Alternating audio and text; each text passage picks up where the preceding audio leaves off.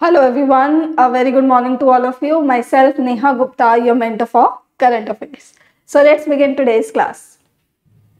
I hope guys you are aware about the timetable for the live classes and also about our mobile application.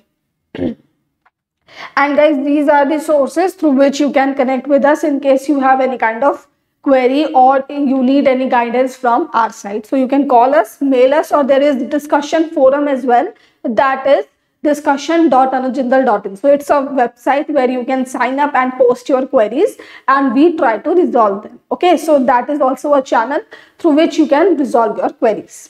Now let's begin with the first question.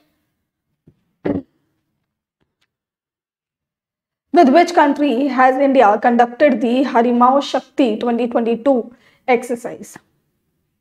So here the right answer is option A, Malaysia. Guys, first of all, this Harimau Shakti is an army exercise and there are only two types of exercise that India conducts with Malaysia.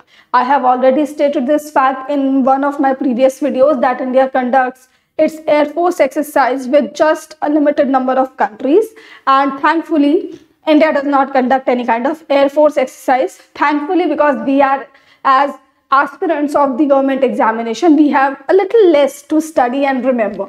Okay, as far as from a patriot's perspective, obviously it is not a very good thing in the interest of our nation, because when we collaborate with other nations, especially in the military terms, we get the interoperability and at the same time we get to know about their technology as well.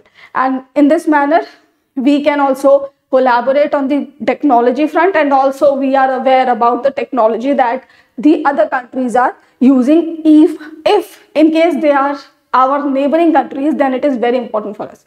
Now coming back to the news, so India and Malaysia have conducted this army exercise and this exercise was conducted in Malaysia.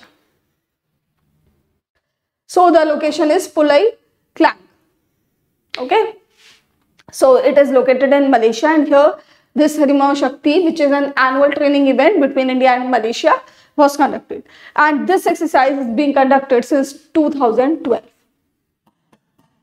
Now guys, I just told you that Air Force exercise did not happen. We have the army exercise and the navy exercise, that is Samudra Lakshman. Okay, so Samudra Lakshman is done with Malaysia.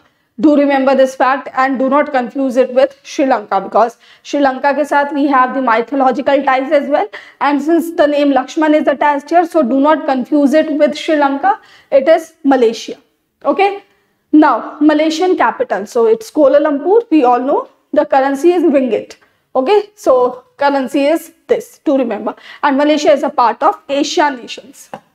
Now as far as we talk about the geography of Malaysia, so it is divided into two regions. First is the peninsula, Malay Peninsula is there, and second is your, not the Malay Peninsula, sorry, it is the Malaysian Peninsula, and the second is the Borneo Island. I am going to show you that, but let me first teach you this thing. So do remember, geographically we have two regions on which Malaysia is spread.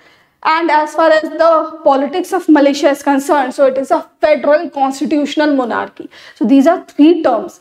Federal means there are states, okay, tied up to a union, or they have come together to form a union. Like in India also, India is a federal state. We have different states governing on their own, but yes, we come under one nation. Okay, that is why it is a union of India.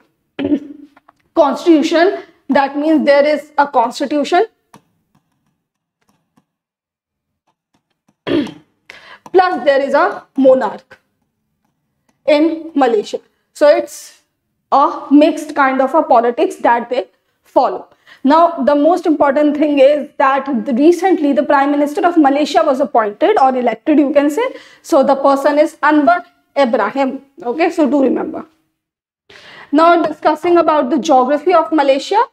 So this is an older map. This shows the expanse of the Chola dynasty and the influence of India on the Southeast Asia, because if you don't know this fact, let me tell you that the majority of the countries in the Southeast Asia, for example, your Cambodia, for example, Malaysia, Thailand, all these countries draw their national epics from Ramayana and Mahabharata.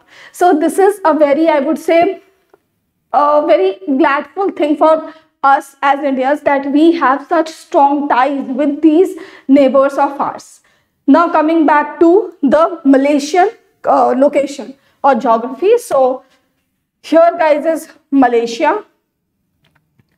On the tip of Malaysia, here is Singapore, and guys, this is the Borneo Island. Here we have three countries: Indonesia, Malaysia, and this is Borneo. Brunei. Borneo तो इस पूरे island का ही नाम है. Okay, so I hope that this much is clear to all of you. Now let's move on to the next slide. And we were discussing about the Chola dynasty, so I thought to put the picture here. If any one of you is interested in history, then I think you should watch this movie. However, मुझे तो ये movie इतनी ज़्यादा interesting नहीं लगी, because this movie acted as just the base for the next movie. But in case if you are a history enthusiast, then do give a watch to this movie only in your free time when you are done with your studies. Okay. Now question number 2. By which year is China planning to launch its lunar station?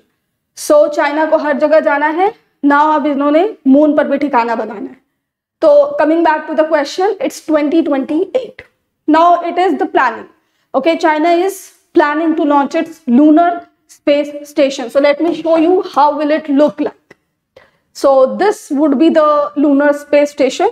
This is the conceptual, you can see this line, conceptual impression of a Chinese lunar base. Photo is from the China Academy of Space Technology. So they have created a blueprint, you can clearly see here. It's just that now this blueprint needs to be converted into reality. So this is the lunar space station of China. China has also completed its international space station. This is the international space station of China, which is named as Tiangong. जो भी existing international space station है space में, it is a collaborative effort of 15 countries and it is going to retire in 2031.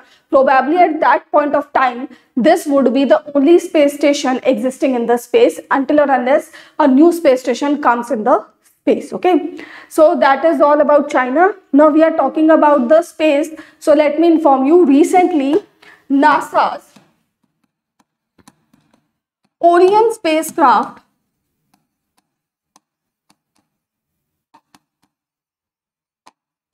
has made a successful entry into the orbit of moon. Okay, now what's the significance of this spacecraft?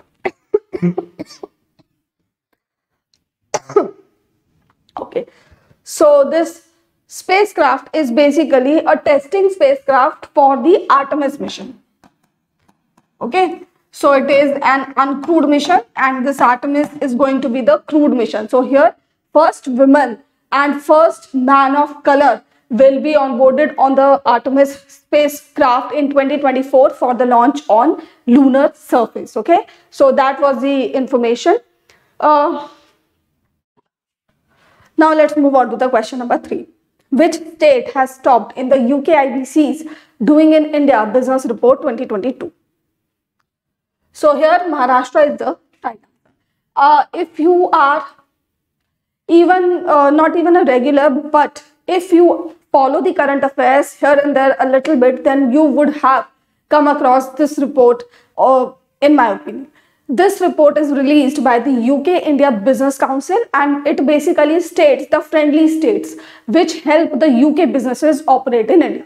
So on that basis, it prepares a ranking and most of the times this ranking is topped by Maharashtra only. Okay, so this time also it's Maharashtra. Following Maharashtra, the next state is Gujarat. Okay, then we have Chandigarh, Haryana, Himachal Pradesh, Andhra Pradesh and Uttar Pradesh. Okay, so these are the top ranking states which are very helpful as far as the business environment is concerned. Okay, so business ecosystem is thriving in these states as far as the UK companies are concerned, because this is based on the opinions of those companies only. Okay.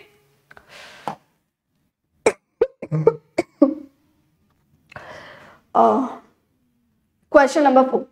With which bank has SEBI Bharat signed an MOU to make equipment financing an easy, efficient and simple process?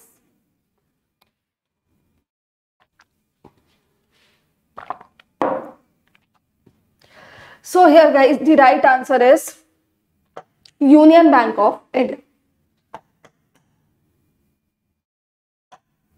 So this Union Bank of India and this SEBI Bharat organization, they have collaborated so that they can provide the financing options to the customers. Related to Union Bank of India, let me inform you, UB Next is the application of this. Now, as per the agreement, as per this collaboration, the customers of the SEBI Bharat will get the finances from the Union Bank of India to buy certain equipments. Okay, so this in turn would help the bank's portfolio and the equipment finance to level. Okay, so this is a little bit technical, and obviously we don't have to go into this technicality because this is not required for your phase 1 perspective. Okay, for your phase 1 examination.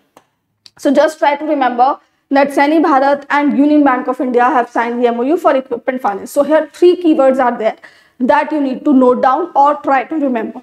First is the SEBI Bharat.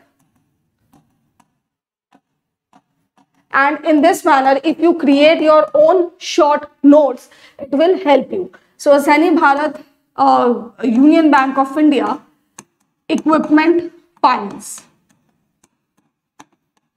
If you remember these 3 keywords from this news, then it will help you in cracking the question related to this news. Apart from this, you don't have to remember anything from this news, just these 3 keywords.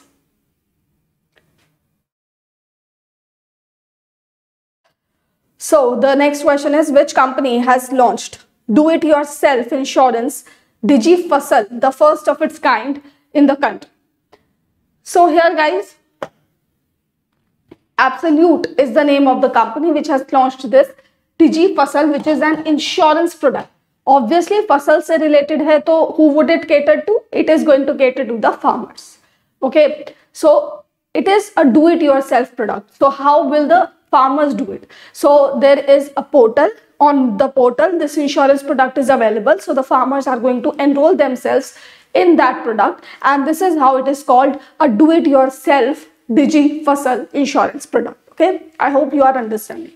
Now coming to the news, so it's a plant bioscience company, Absolute. It has launched this insurance product Digi Fasal, okay, for the farmers only. Okay, it will be introduced on the Upaj platform of Absolute. So this can also be a question, that Upaj platform belongs to which company? So Absolute is the name. Okay, Upaj is a one-stop solution for all kinds of needs of the farmers, from the sowing of the seeds till the harvest stage, and even after that post-harvest stage pe bhi this helps. This Upaj platform provides guidance to the farmers.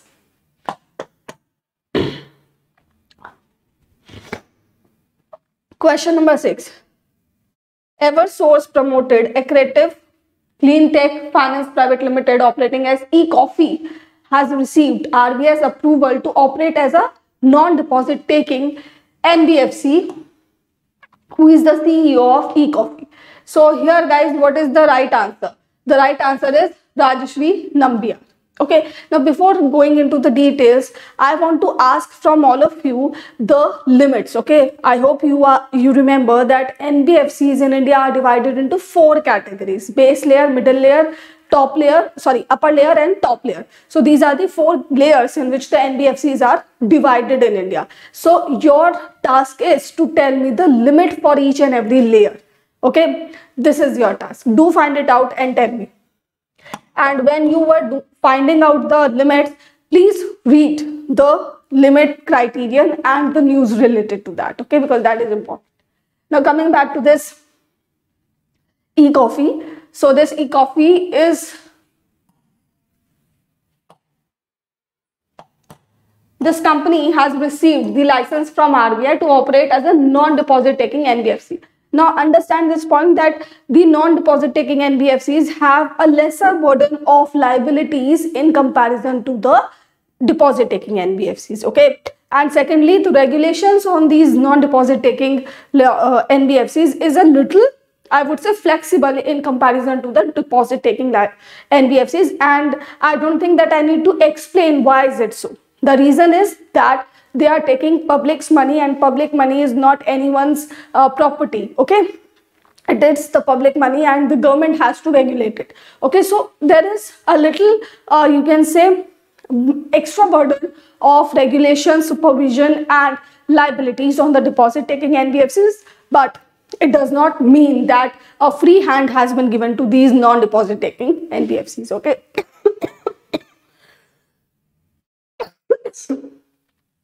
So this makes e-coffee enter among the early green retail NBFCs. Okay, so it provides the funding for the green projects. This Accretive Clean Tech Finance Private Limited, okay, it is funded or promoted by the Eversource Capital, which is a climate impact investor. So they only provide funding or loan for the projects which help in mitigating the climate change or which are clean and green in nature. Okay, co-founder and CEO of e-coffee is Rajashri Nambiar, and this name is a very, I would say, prominent name in the world of NBFCs. Okay, so that is all about this news. The next question is, what is the interest rate on Kisan credit cards? So it's a very prominent initiative of the government to provide the short-term loans to the farmer.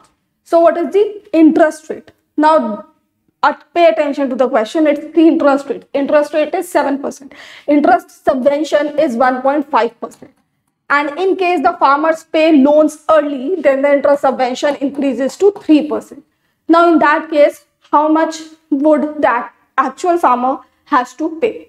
Okay, so in case of interest subvention, normal interest subvention, the farmer has to pay, you can say 5.5%, okay, because we are deducting 1.5% interest rate from the 7%. And in case of early payment of the loan, then the farmer has to pay 4% interest. Okay, so that's the interest rate on the Kisan credit card loan of the farmer. Now what is the limit? Because I told you that it's a short term and short amount loan, so it is limited to rupees 3 lakhs. Okay, so this is the loan limit, this is the interest rate, this is the normal subvention, this is the conditioned subvention. This will only be availed only when the farmers pay loans early. Okay, so that is written here.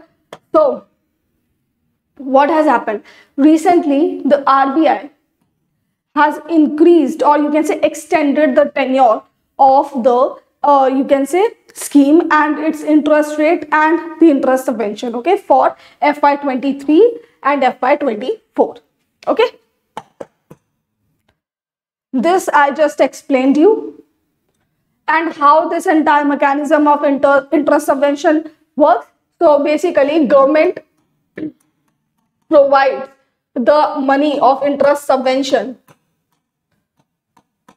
to the banks or the lending institutions, whichever is accredited by the government. Okay, so the difference, that is, suppose 7% का interest rate है and 1.5% का interest subvention है. So this 1.5% amount will be paid by the government to the bank, because the bank is not going to bear any kind of loss on its own. Okay, that is why the interest subvention comes into play, and that is why the government's subsidy burden, interest subvention burden and such burdens are increasing. Okay, that's the basic idea. I hope you are understanding the functioning of the interest subvention. Subsidy भी इसी format पे काम करती है. Question number 8 is, who is the latest to join the government's open network for digital commerce? Okay, so by now we have learned 100 of companies might have joined this ONDC, a mammoth kind of platform that is being developed by the government of India. But again, this platform has not been developed yet. It is under development. So it has been joined by Meesho. Okay, so the products of Meesho will be displayed on this platform once it comes in implementation. Okay. Paytm has also joined the ONDC Paytm Mall.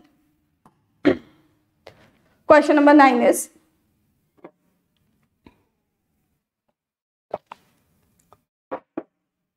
who is the managing director of the National Dairy Development Board? So here guys, Manish Shah is the right answer. So Manish Shah has been promoted as the MD of this organization. Earlier he was the chairperson.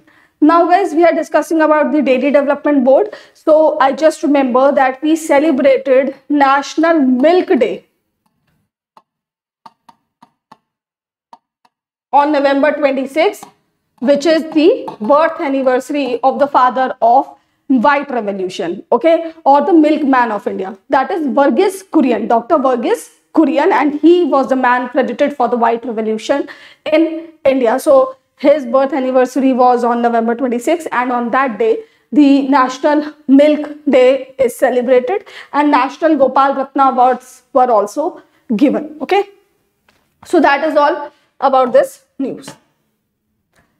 Question number 10. Which state has won the best state for promoting sports at India Sports Award of FICCI? So here guys, Odisha is the right answer.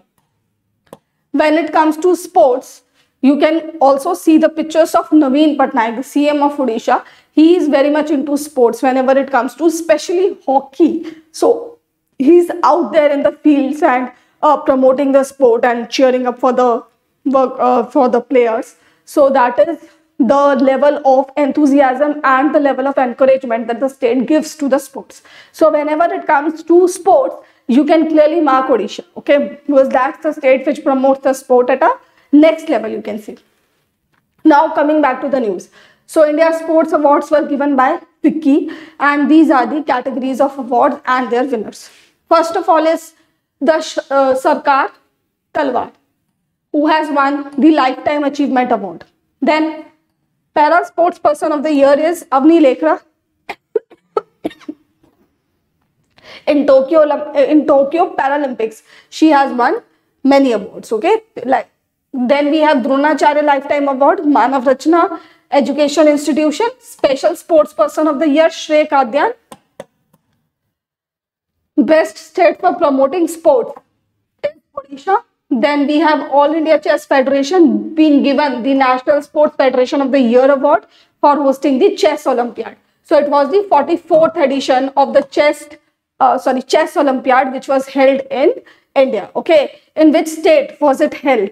Can you tell me in the comment section below? So here guys, this video ends. I hope you have enjoyed the content. In case you have any kind of feedback, you can provide it to us on the mobile number, okay. So this is the WhatsApp number as well, so you can provide your feedback through the WhatsApp, or you can put it down in the comment section below. On that note, I would like to say goodbye to all of you. Stay healthy and study hard, okay.